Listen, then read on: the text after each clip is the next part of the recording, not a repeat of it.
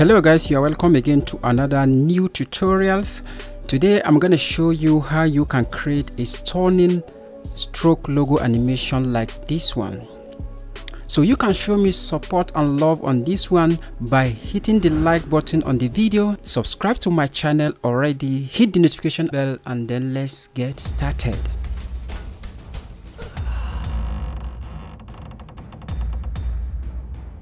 Create a new composition. I'm going to leave this at 1920 by 1080p. Then I'm going to leave this at 30 frames per second. Then the duration of the animation at 10 seconds. Name your composition. Then you can use your own preferred settings. This is just a guide. And then hit OK. Right click on your timeline, go to new, and then create a solid layer. I'm going to name this as BG for background. Then I'm going to hit this button, make comp size right here. Then I'm going to set the color to a dark color. You can select any color of your choice, but for me, I'm going to dark color will be okay. Then hit OK, and then hit OK again.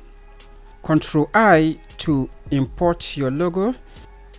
Right about here, I'm going to set this option to composition. Then make sure this layer size is set to document size, and then hit OK. If you look at your project manager window right now, a new composition has been created and a new folder added from the logo. By the way, if you want to have this logo, you can follow the link in the description, get the logo and the project file to follow up on this tutorial. So expand the logo layer folder, then highlight all the three layers, drag and drop them into your composition. Take the pen tool, on the fill set it to none, and on the stroke right here set a color. On the stroke width, I'm going to set that to 55. Make sure no layer is selected on your timeline. Pull in like this and start tracing and drawing over the text.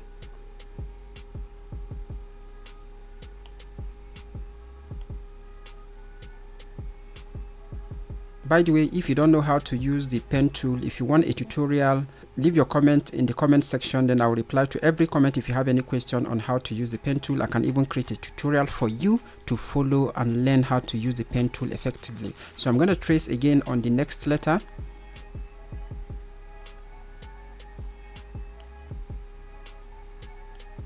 I'm going to drop the pen tool and then select the ellipse tool to create a perfect circle on it. Hold down the Ctrl and Shift key to keep it very perfect until you have it covered like this. Right about now, I'm going to go back to the pen tool and continue drawing on the text again.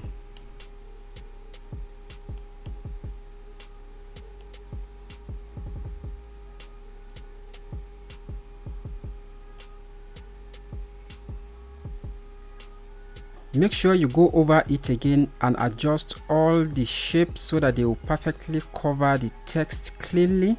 There are a couple of shapes under this shape layer, so select all of them. Then go to add, then add a trim path. Expand the trim path option. Move your time indicator to 2 seconds forward in time. Set a keyframe for the end properties. Then come back to 0. Then set the value of the end property to 0. Now hit U on your keyboard to reveal all the keyframes you just created. Select all the keyframes, right click on it, go to keyframe assistant, then select easy ease. Then highlight these last keyframes right here. Go to the graph editor. Make sure your curves look like this. If they aren't looking like this, right click on the timeline right here and make sure edit speed graph is checked. Then move this handle inward a bit, not too much, somewhere around there. Then switch back to your timeline again. Now move the title layer right here to the top of the layer below the shape layer, and then select the track matte right here and set it to shape. So if you do not have the track matte right here, you can switch it right here and then switch it back to set the alpha matte. Now if you play this, this is what you're going to have. Beautiful. But currently all the shapes are revealing at the same time and they look very boring. To make this very interesting, I'm going to offset the keyframes randomly so that it will have more appeal looks to it.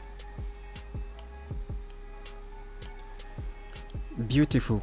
The shapes are no longer revealing at the same time. So now select the shape layer here, hit U to collapse the option, select the shape and the title text, Ctrl+Shift+C to pre-compose it. Make sure you move all attributes into the new composition, name it title and then hit OK. Select the pen tool again and make sure no layer is currently selected. So I'm going to do the same thing I just did on the text and draw over the logo icon right here.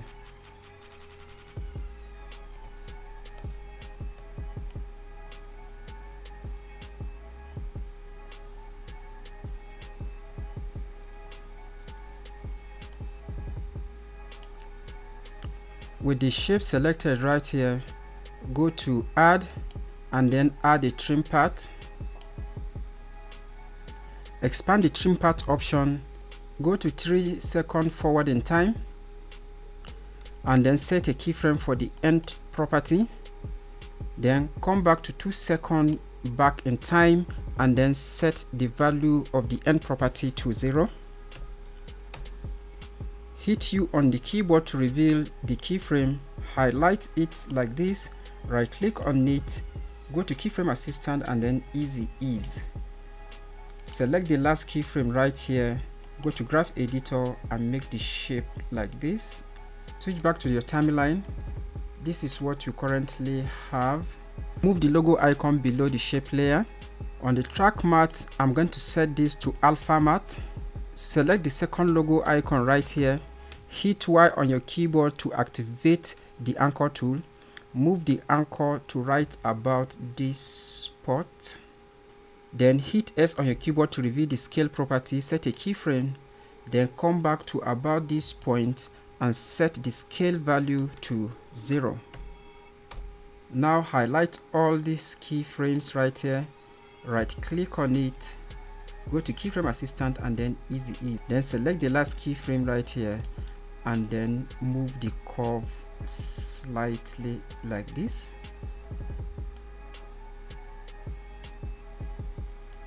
Hit N on your keyboard to trim down your comp time. This is what we have. Beautiful. I'm gonna offset the scale value for the second logo icon. I'm gonna make it pop scale up a bit faster. Select all the logo icon and the shape, right click on it and then select pre-compose. Name it logo icon. Make sure you move all attributes to the new composition, then hit OK.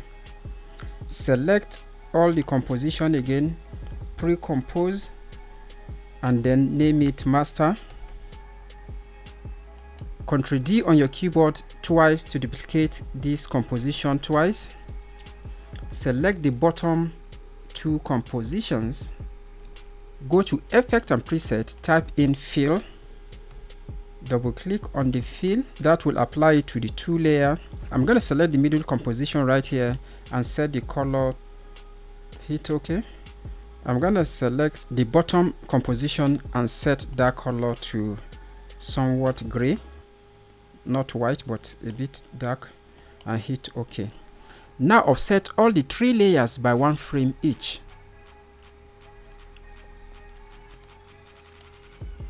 If you play this now, this is what you have.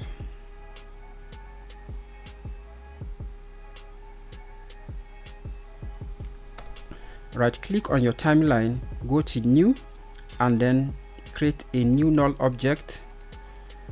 select your pen tool, hold down Ctrl key and double click on the anchor tool here.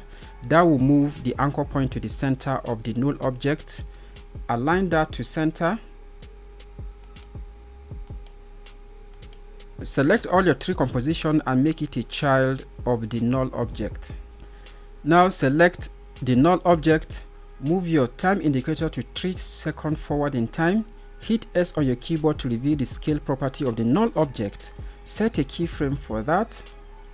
Move your time indicator to 0 and scale this to about 135. Select all the keyframe right here and then ease them.